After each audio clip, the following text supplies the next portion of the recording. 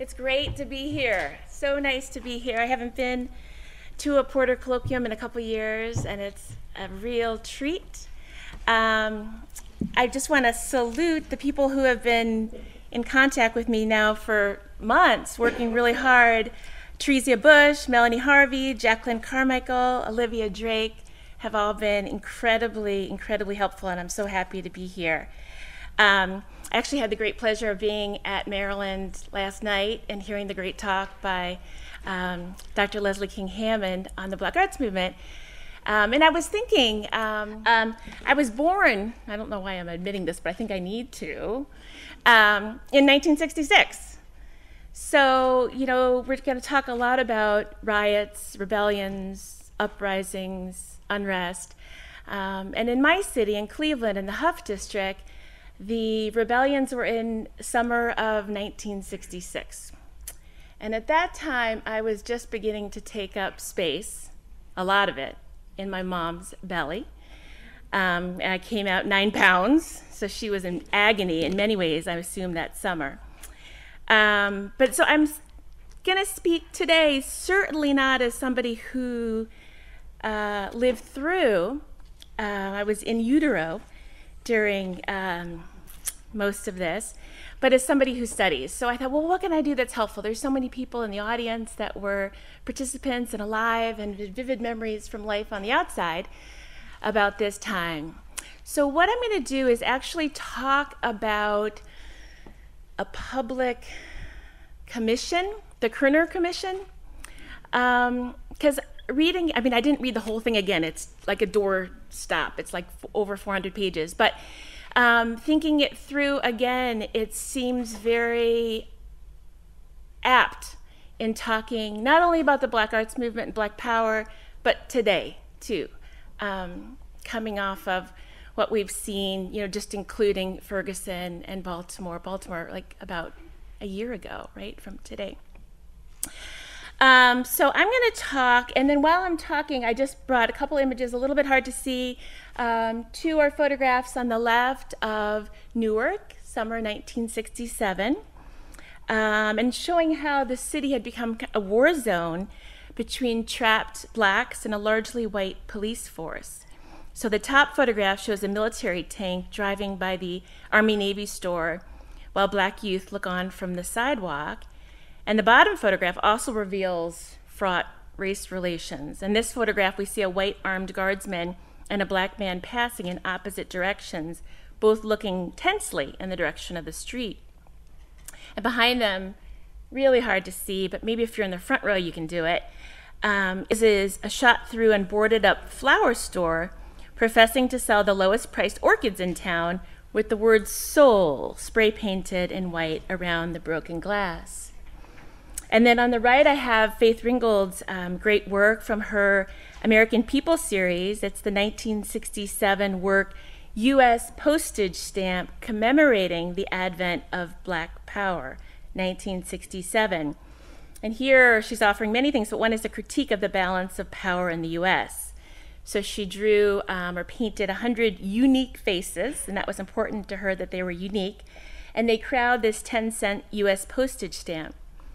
10 of the faces appear to depict people of African descent, which was approximating the percent of African Americans in the United States at the time. And organized in a diagonal from bottom left to top right, the black and brown faces are paired with the top left to bottom right diagonal that reads Black Power, right? You can see that going top to bottom. And then what my students often struggle to see, it's one of those visual tricks, barely visible are the words white power. You see it? Harder to see than the Black Power because you have to turn your head and the letters are flipped on their side. So the W, right, is on the top right flipped. Yeah, I love the heads. I love seeing everyone flip their heads. So do you see it? How the W, top right, is flipped, okay? And that's hard. That's the point. Barely visible are the words white power. Though elusive, they engulf the entire stamp, suggesting that whiteness as a power structure is nearly invisible, but overarching and ubiquitous. Okay. On July 29th, 1967, President Lyndon B. Johnson issued Executive Order 11365, establishing a National Advisory Commission on Civil Disorders to investigate the explosion of racial disorders in American cities. President Johnson's mandate for the 11-member appointed commission was to answer 3 crucial questions about the recent upsurge in urban violence. What happened? Why did it happen? And what can be done to prevent it from happening again? After conducting extensive field research, hearings, surveys, and interviews, the bipartisan commission published its detailed findings in a hefty government document known as the Kerner Reports in all the libraries, 425 pages. Apparently 2 million people actually purchased it. Released on March 1st, 1968, the 425-page report was informally named for the commission's chairman, Governor Otto Kerner of Illinois. Focused on 1967, the National Advisory Commission on Civil Disorders found that over 120 U.S. cities had reported disturbances in, quote, minority neighborhoods, especially in predominantly Black communities during the first 9 months of the year, the first 9 months of 1967.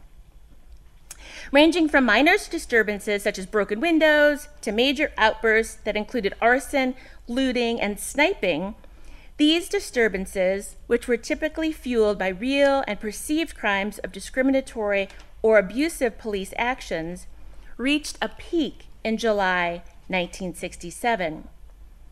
Newark and Detroit were the sites of the most explosive violence. After 5 days of unrest, 23 people had died in Newark, and after almost a week of unrest in Detroit, 43 people had been killed, most at the hands of police officers and National Guardsmen. In addition to the violent deaths, 600 people had been injured during the Michigan rioting, and fire had destroyed or badly damaged over 100 Detroit homes. The widely available 1968 Kerner Commission report opened with a dire warning about the current course of the nation. Quote, "This is our basic conclusion. Our nation is moving toward 2 societies, one Black, one white, separate and unequal," end quote. Explaining that poverty, prejudice, segregation, discrimination, and feelings of powerlessness were the underlying causes of the recent, quote, civil disorders, the commission saw the solution as the elimination of barriers to decent jobs, quality education, and affordable housing. Calling for the, quote, enrichment of riot-battered central cities, it also stressed the need for increased integration of outlying metropolitan areas. Expressing both a concern with the charged, quote, polarization of the races and a deep faith in the nation's founding ideals, the commission declared, and this is in their report, discrimination and segregation have long permeated much of American life. They now threaten the future of every American. This deepening racial division is not inevitable. The movement apart can be reversed. Choice is still possible. Our principal task is to define that choice and to press for a national resolution. To pursue our present course will involve the continuing polarization of the American community and ultimately the destruction of basic democratic values. The alternative is not blind repression or capitulation to lawlessness. It is the realization of common opportunities for all within a single society. Recommending that America commit to national action on an unprecedented scale, end quote, by curbing unemployment and underemployment, eliminating de facto segregation in the public schools, reforming the welfare system, overcoming racial discrimination in federal housing programs, and making adequate living spaces accessible to those in need, the President's National Advisory Commission on Civil Disorders stressed their vision of a nation aligned with its ideals.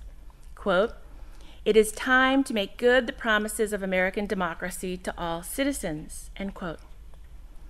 Underlying the Commission's sweeping recommendations was also the desire for a unified America. The major goal is the creation of a true union a single society, and a single American identity, the report asserted. The backdrop for the Kerner Report and its urgent plea for increased integration and national unity was the loud call for Black power, which had first been publicly proclaimed and embraced during the summer of 1966. Within earshot of the mainstream media, Student Nonviolent Coordinating Committee organizer Willie Ricks and SNCC chairman Stokely Carmichael had unleashed the deep hunger of many African Americans for righteous militancy and collective self-determination with their explosive cry for Black power. And I just want to reiterate, Dean Everett's, that this story I'm telling you here, Howard is on every page. People connected with Howard on every single page. On the night of June 16, 1966, in Greenwood, Mississippi, during the volatile March Against Fear, Stokely Carmichael had given voice to this latent yearning in his fiery speech. And you might know this speech. Don't be afraid. Don't be ashamed. We want Black power. We want Black power. We want Black power. That's right. That's what we want, Black power. And we don't have to be ashamed of it. We have stayed here and we've begged the president. We've begged the federal government. That's all we've been doing, begging, begging. It's time we stand up and take over. Take over. End quote. Initiated by James Meredith, the man who had integrated the University of Mississippi in 1962, the March Against Fear was originally conceived of as a daring but small southward walk through Meredith's home state as a way to embolden Black Mississippians following the 1965 passage of the Voting Rights Act to register to vote, and in this way to participate in the political process. Yet after Meredith was shot and injured by a white sniper near Hernando, Mississippi, which is just across the border from Memphis, on June 6, 1966, the second day of his journey, prominent civil rights leaders arrived at the scene and resumed the march. This greatly expanded march took on a very different character from the original one, and it quickly became a site of charged ideological debate among major civil rights organizations. In direct conflict with the more moderate philosophies of the NAACP and the SCLC, the Southern Christian Leadership Conference, SNCC and CORE, the Congress of Racial Equality, began pressing for more militant political strategies and social goals during the hot and heated walk from Memphis to Jackson. Challenging the notion that nonviolence was the only viable path to progressive change, rejecting the liberal understanding of integration as the ultimate social goal, critiquing capitalism, and doubting the efficacy of interracial alliances, many young Black activists in SNCC and CORE, as well as in other activist groups such as the emerging Black Panther Party, began to rethink the traditional tactics and visions of the Black freedom struggle. Inspired by the late Malcolm X's call for collective self-definition, self-determination, self-reliance, self-respect, and self-defense, these resolute activists began to call for racial solidarity and Black pride, independent Black leadership, and freedom from white authority, and in some cases, armed defense and/or struggle under the rubric of Black power. Although the first bellows for Black power came from the Deep South, the phrase and its array of connotations quickly captured the imagination of the urban North. On July 26, 1967, on the heels of the Newark riots and in the heat of the Detroit riots, H. Rap Brown, Stokely Carmichael's successor as SNCC's chairman, employed the strident language of the new Black militancy to assert the meaning of the uprisings igniting the American urban landscape. He declared the rebellions precursors to armed revolution. And then this is just a little bit of H. Rap Brown. With Stokely, these were amazing orators, right? So I'm totally not doing justice to one of their aspects of their brilliance. We stand on the eve of a Black revolution. Masses of our people are on the move, fighting the enemy tit for tat, responding to the counter-revolutionary violence with revolutionary violence, an eye for an eye, a tooth for a tooth, and a life for a life. These rebellions are but a dress rehearsal for a real revolution. Quote unquote, it goes on and on. A stable and just society cannot mount a successful offensive action against a Black youth who breaks the window and at the same time plead that it is powerless to protect Black youth who who are being murdered because they seek to make American democracy a reality. Each time a black church is bombed or burned, it is an act of violence in our streets. Each time a black body is found in the swamps of Mississippi or Alabama, that is violence in our land. Each time black human rights workers are refused protection by the government, that is anarchy. Each time a police officer shoots and kills a black teenager, that is urban crime. We see America for what it is, and we recognize our course of action. H. Rap Brown, as well as other fierce advocates of black power, saw the recent unrest as political protest and believed urban rebellion would lead to black revolution. These activists viewed the revolts as climactic expressions of frustration, anger, and resolve, and sure signs that the black freedom struggle had shifted from a nonviolent struggle for equality, exemplified by the slogan, "Freedom Now," to more militant tactics for political potency and autonomy, implied by the Black Power rallying cry. On July 27, 1967, the day after H. Rap Brown's dramatic foretelling, President Johnson delivered an address to the nation on what he called the, quote, civil disorders inflaming U.S. cities. Directly countering Brown's characterization of the rioters as emerging revolutionaries, the president insisted that the disorders were the work of, quote, criminals and were not in any way related to civil rights protests. The Kerner Commission, however, disagreed with President Johnson's characterization of the rioters, particularly his attempts to depoliticize them. In their report, the president's appointees claimed the rioters were, quote, informed about politics, and that the largely young African-American male participants were, quote, more likely to be actively engaged in civil rights efforts, unquote, than their non-involved peers. The bipartisan committee, however, was far from aligned with the SNCC chairman's premonition of black revolution. For while they understood the rioters to be politically minded, they saw the riots as desperate cries for inclusion in mainstream American society. Regarding their thoughts on the meaning of the riots, the commissioners wrote, quote, what the rioters appeared to be seeking was fuller participation in the social order and the material benefits enjoyed by the majority of American citizens. Rather than rejecting the American system, they were anxious to obtain a place for themselves in it. By claiming that the message behind the unrest was a frustrated longing for inclusion in America's capitalist democracy, and that the solution to the misplaced despair was increased integration, the Kerner Commission stood at dramatic odds with the militant advocates of Black Power. Although the brash phrase quickly became attached with numerous contradictory political strategies, from the development of black capitalism and the election of African-American politicians, to the ignition of a Marxist-inspired revolution and the creation of a new black nation, the collective yearnings lodged behind the fiery slogan were in direct conflict with the leanings of the liberal report.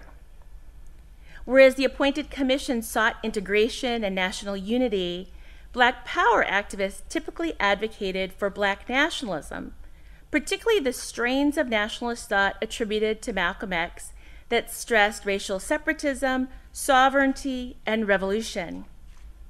Concerning the vital link between Malcolm X and Black Power, Black Arts Movement founder Leroy Jones asserted in November 1966, nearly 2 years after Malcolm's murder, and this is Jones, quote, the concept of Black Power is natural after Malcolm. Malcolm's legacy was the concept and will toward political power in the world for the black man, end quote. Malcolm X and his legacy played pivotal roles in the growing racial consciousness and militancy of African Americans during the mid to late 1960s. Reflecting on the charismatic leader's brutal and confusing assassination in Harlem's Audubon Ballroom on February 21, 1965, Larry Neal, the Black Arts Movement's key theorist and advocate, wrote, this is Neal, but even though Malcolm's death, the manner of it, emotionally fractured young Black radicals, there were two central facts that all factions of the movement came to understand, and they are that the struggle for Black self-determination had entered a serious, more profound stage, and that for most of us, nonviolence as a viable technique of social change had died with Malcolm on the stage of the Audubon.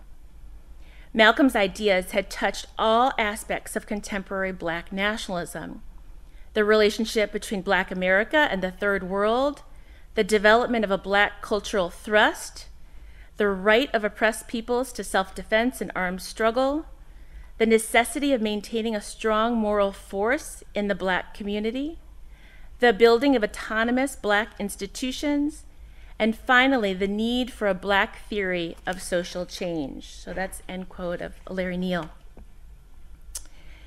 Malcolm X's powerful contributions to contemporary Black nationalism were sources of intense anxiety for the Kerner Commission, defining the movement, quote, toward racial consciousness and solidarity reflected in the slogan Black Power as evidence of, quote, the frustrations of powerlessness. The commission was quite wary of confident calls for racial pride and Black unity.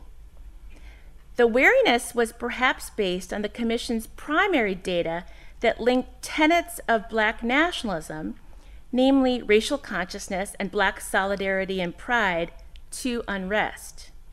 For example, in an effort to assess the, quote, racial attitudes of rioters in comparison to those who claimed to be uninvolved in the riots, surveys in Detroit and Newark had asked both African American participants and non-participants in the recent urban uprisings who they found, quote, nicer and, quote, more dependable, Negroes, quote, or whites, quote.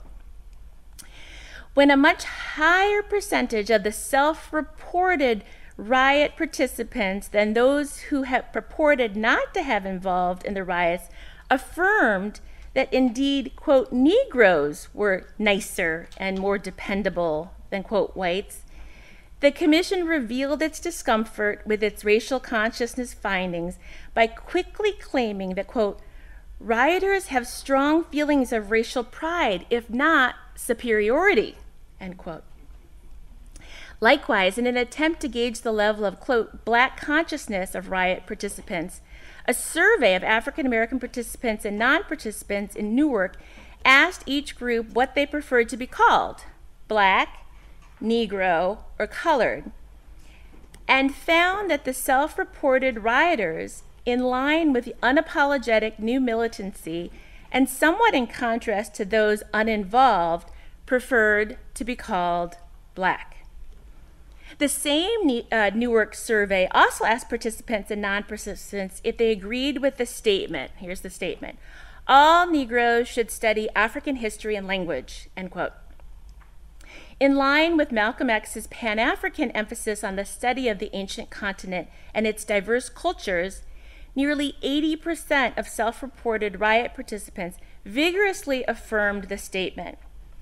And reflecting the logic and reach of Black nationalism during the period, almost 70% of those purportedly uninvolved in the urban uprisings also agreed.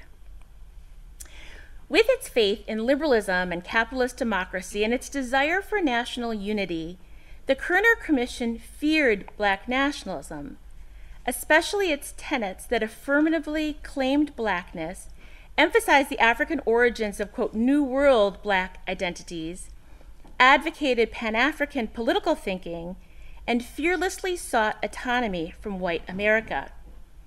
Although the commission had concluded that the nation was, quote, moving toward two societies, one Black, one white, they saw this course as the problem, as exactly what needed to be reversed through wide-reaching social programs and committed national will. The idea that African Americans in the United States could understand themselves as constituting a viable nation, and a potentially glorious and righteous one at that, fell beyond the commissioner's faith. It was precisely this ambitious vision, however, that lay at the core of the Black arts movement. Concerning the links between Black power, Black arts, and nationhood, Larry Neal, the quintessential theorist of the cultural movement, explained in 1968. This is Neal. The black arts and the black power concepts both relate broadly to the Afro-Americans' desire for self-determination and nationhood. Both concepts are nationalistic. One is concerned with the relationship between art and politics, the other with the art of politics.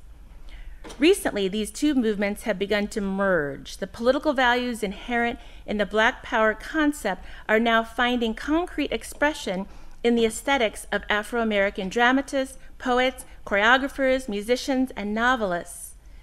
A main tenet of black power is the necessity for black people to define the world in their own terms. The black artist has made the same point in the context of aesthetics. The two movements postulate that there are, in fact and in spirit, two Americas, one black, one white, end quote. Again, that was Larry Neal, 1968. Whereas the Kerner Commission lamented the creation of two societies, Larry Neal saw possibility in the split.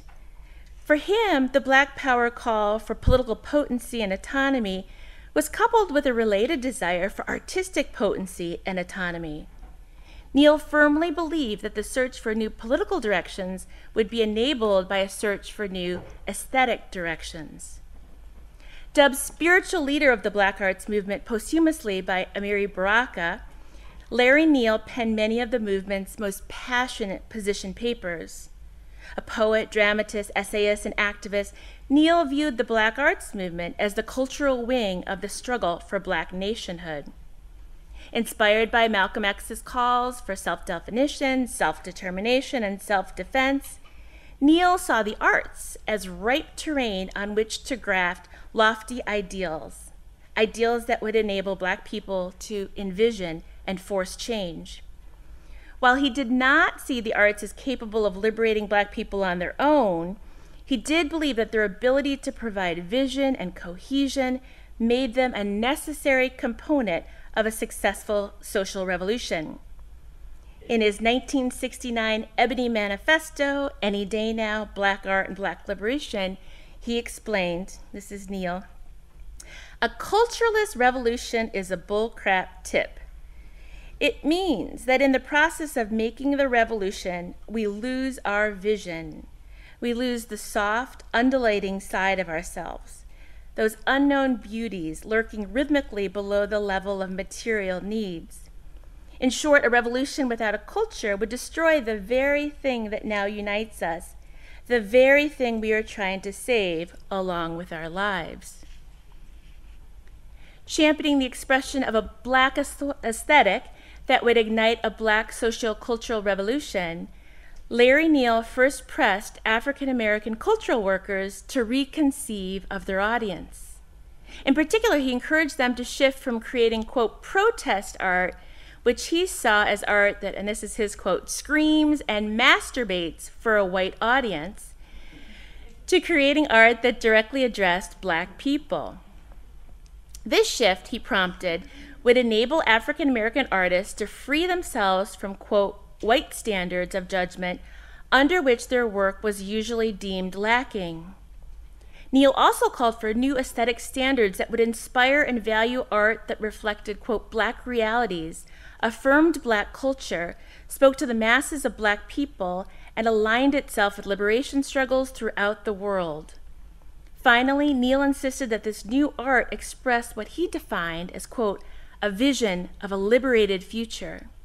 Of this last requisite, he explained, this is Neal, liberation is impossible if we fail to see ourselves in more positive terms. For without a change of vision, we are slaves to the oppressor's ideas and values that finally attack the very core of our existence. Therefore, we must see the world in terms of our own realities.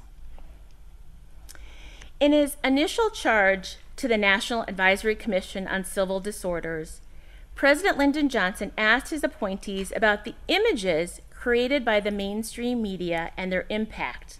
The question was, what effect do the mass media have on the riots? Johnson inquired of the commissioners. In its final report, the Kerner Commission placed heavy blame on the mainstream media for failing to communicate, quote, the causes and consequences of civil disorders and the underlying problems of race relations, end quote. Yet the commission was less troubled by the actual riot coverage than by the pervasive lack of coverage of the daily complexities of Black life. And this is something where I do remember in my childhood that there just was no imagery. Concerning this palpable lack, the report found that mainstream newspapers and television programming neglected both African American subject matter and viewers. The report stated, quote, they have not shown understanding or appreciation of and thus have not communicated a sense of Negro culture, thought, or history. Equally important, most newspaper articles and most television programming ignore the fact that an appreciable part of their audience is Black. The world that television and newspapers offer to their Black audience is almost totally white in both appearance and attitude, and that's the Kerner Commission report.